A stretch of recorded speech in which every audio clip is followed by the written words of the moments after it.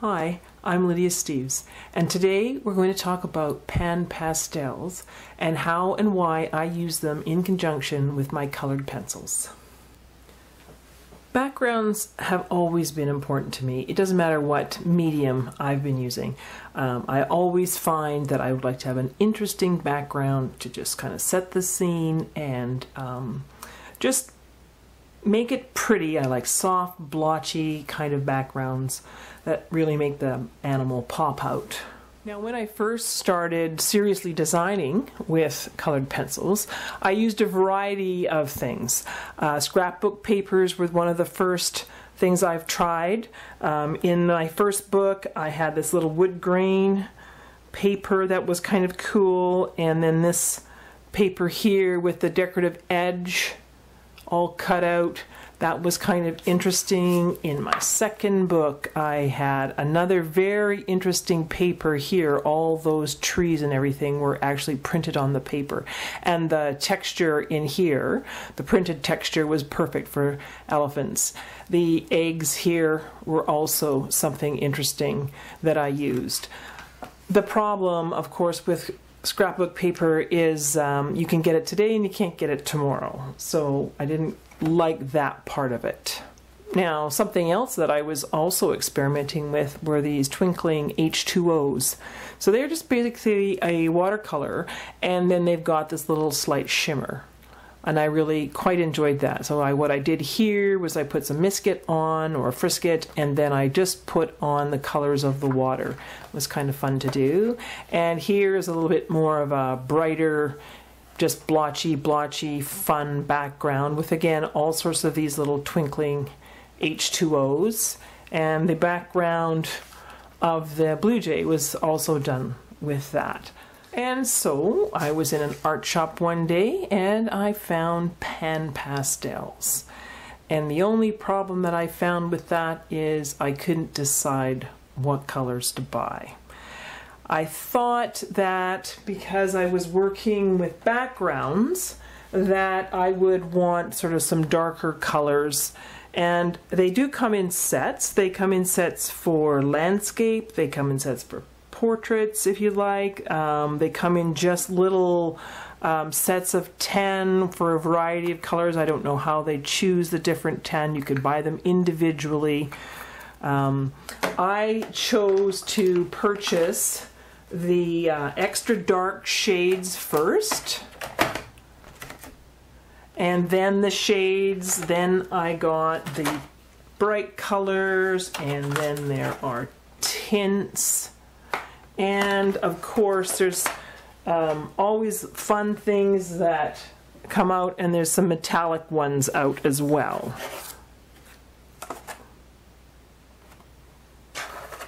So how you decide to purchase them, of course, is completely up to you, but yeah, I pretty much have them all because I can't decide. And of course, you can buy these little palettes, Pan Pastel palettes, that you can put them in, and they're actually quite fun. I took the little tag off the box and just tape that down so that I know what color I have, but they are on the bottom as well, so it's not too bad that way. So one thing that I think is very cool with these is that these are the bright colors, or the true colors. These come in, so now this one is called bright yellow green. Then there will be a corresponding bright yellow green tint. So tint is when you add white. Then we have bright yellow green shade. So your first dark value.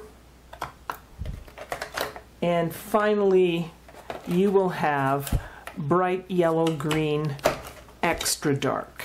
And that's the bright yellow green extra dark. So you really can get a variety of values within your color. And then these metallics, silver, pewter, etc., gold, copper. I really think they're just kind of fun to have. They're not a super metallic look. So that would be what you would want to purchase, you know, when you just wanted to have some fun with some metallics. So the Pan Pastels can be really, really versatile. For instance, this little chipmunk one, I really only had 2 or 3 little colors, and I just kind of buzzed them in, and it set the tone for a hot summer day. So got nice bright there, and then as I got to the side, I wanted to get it a little bit darker. For this particular one, I just wanted a really, really soft gradation from one color to another, and they went on just beautifully all the way down. So a super controlled, almost a wash, I guess, if you were doing watercolors. For this one, all I did here was put in a little tiny bit just to break up the darkness of the background. And for these two, I think these are probably my most complex ones, where I have many, many colors within this background. I've got some bright green, I've got some blues, some grays, and really have tried to do quite a bit of different values and colors at the same time. Same with this one here. I got quite a few things happening. Some yellow, some pink, purple, gray, and then even sort of some raw sienna to bring in the ground. Here's another one where you can see quite a few things happening. I mean, I could have just stayed with the green and the yellow, but I've chose to also add in some purples and some warmer type colors to bring it to life just a little bit. So it's really whatever you like. What I usually do is I usually take a piece of paper and then decide on what kind of a look I'm going for, what I'm going to be doing, what I want in the background, and then I just start to randomly pick up colors and see what they do. Try to make a few notes on the side here, and then just keep on going. So this one was for Fuzzy Love, this one was for the Madoc one, and you just see I did the bright yellow green shade or the bright yellow green, added the ultramarine blue, the phthalo green tint, and then the neutral gray. Once I get something that I think that I like, I might go again on the other side of the page and just see if I can't bring it down to maybe 3 or 4 colors. But really the fun part is to, especially if you have lots of colors, is to try to use as many as you possibly can. When you purchase the Pan Pastels, there's also, especially when you put them in, when you buy them in sets, you quite often get all these extra sponges. So these particular little applicators go on these little sticks. So these just kind of pull right off, and then you can put on the next one, and you can apply the Pan Pastels on with that. There's all sorts of little sponges, big round ones, little funny finger-shaped ones. You can see that I haven't actually used all that many. I prefer these big round ones for bigger areas.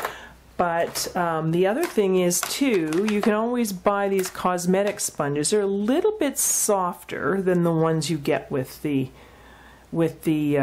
sets. But you know, that doesn't matter. I just kind of wash them out in water. Just, that's okay. And then you see, especially if you've got this, you can use one side for the dark, one side for the color. And you can wash, like I say, and then get most of it out. And then that's okay. You won't have too much color contamination. There's these little things that come with it too, and they just also look like little makeup sponges. You can put it on with hard brushes or some of the soft brushes too. Whatever, it doesn't really matter. It's like you can pick whatever you want to apply these. These just happen to be my favorites. Now I usually tell people to test a few things out before they start, because different papers grab these pastels differently. So if you end up getting some of that, you can maybe try to rub it and get rid of it, but you know, it is on there. So whatever stroke you've decided to use, that's pretty much what you're going to end up with at the end. So you do need to develop a bit of a light touch and practice a little bit so that you can control what you're going to get. Okay, so you can kind of go circles, you can go cross hatching, you can do swoops.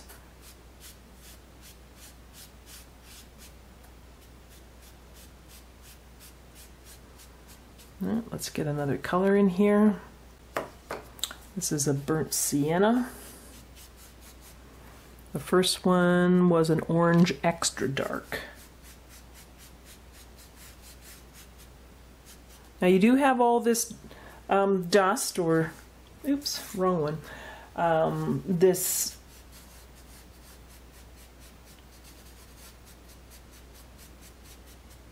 extra stuff that you're going to have to take care of, so that's okay. Don't blow on it and take it all over the place.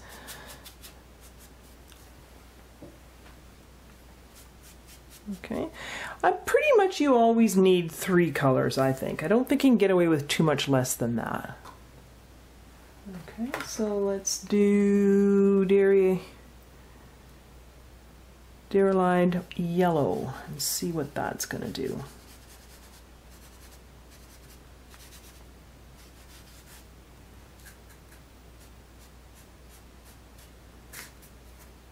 Try to do something a little bit different, or come at it from a slightly different angle.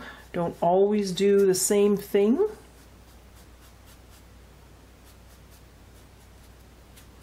Now, if you decide you don't like it, or you'd like to take some of it off, you would just use your kneaded eraser. Just press off. It won't come off.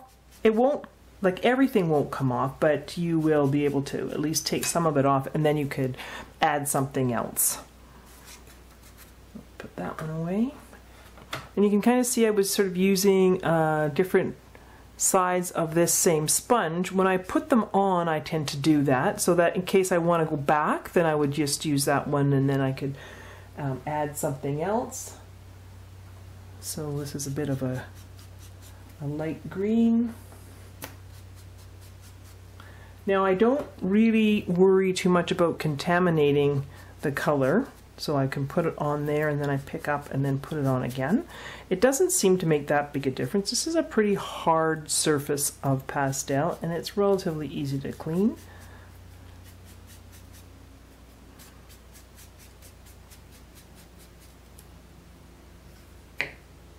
Now, on this little one it was just a little study that I was trying to do. I did put sort of just little random bits of pink all over the piece. Then I did the little kitty, and then I went back in and darkened where I wanted, so that I could really place exactly what I wanted and how I wanted it. For something such as this, I had my drawing and I cut it out and pretty much taped it right there so that I could put the background in, and I could bring it in slightly to where the owl was without creating a halo. And then I left the piece of paper more to the white, or the original color of the paper, so that I wouldn't have to struggle with the whole white snowy owl on this background. Now, one thing you do have to remember is that you are going to have to use a spray fixative on your backgrounds before you can do the colored pencil, because you can see how it's lifting up and it's going to be really, really messy while you're doing your pencils. So again, I would have done a little bit here, kind of got my thoughts together, sprayed it, done my colored pencil, and then gone back and added things as when I was done this part. If you use OMS, which is what I do, it'll be fine as long as you've fixed your background. So I definitely fixed my background, and that does not mean 14 layers. It means just maybe 2 layers, making sure that you lift up and give this a little rub, lift it up, see if you can see where it's coming. That's actually from the original demo. And then I would do this with my OMS. If I wanted to go back and add more, I would definitely have to wait till the end, because if I would put OMS on an unfixed background, then you would get that little halo mark of liquid, and we don't want that.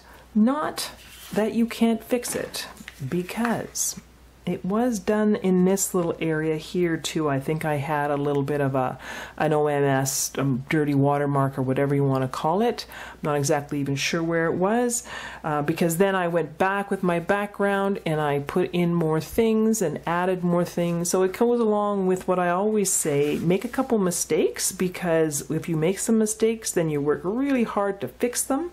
And when you work that hard to fix them, you often end up with a much nicer piece, or a more interesting piece anyways. This is another one of my first ones that I did. So you can see the real direction. I've really placed in the different colors. I think there's only 3 colors in this. And then I had this laser cut mat that I just kind of glued down on. And another nice, kind of a fun thing to do is to use the Pan Pastels in conjunction with some stencils. So for this little margarita, I have just the 3 values of green and a little bit of a light dusting of the different colors or the values in here. And then I've taken my stencil and added even more interest by using the stencil. And then again, I have this laser cut mat that well, this one is held in place with a frame, but the other one I just kind of glued on. So here is my stencil, and maybe I'm going to do the flowers this time. So I can just pop in. There we go, and then maybe pick up a little bit of a more intense color and just add a little bit extra interest there.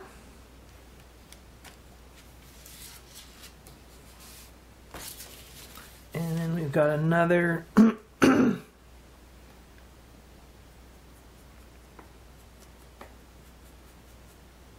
another size.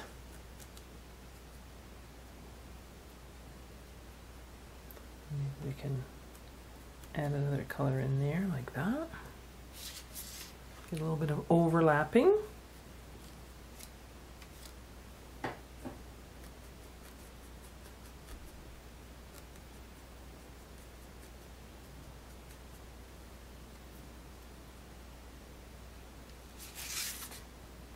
So you can see how pretty that's going to be. And so then I would definitely spray fixative that. Just you can use your Krylon or whatever else that you would like to use. But it is just a fixative. It's not a varnish. And you can see why.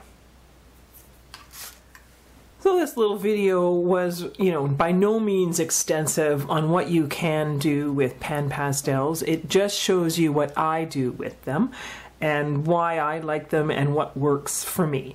So you can look on the internet, and you can probably find many other videos with different artists telling you why they like them or don't like them. Hopefully I've given you a few things to try, and I think the best part of them is that they really do mix and match really nicely, actually, and you just sort of pick up the colors as you want, and what the ones that appeal most to you and what will be working really well for your particular artwork. Thanks very much for joining me. Take care.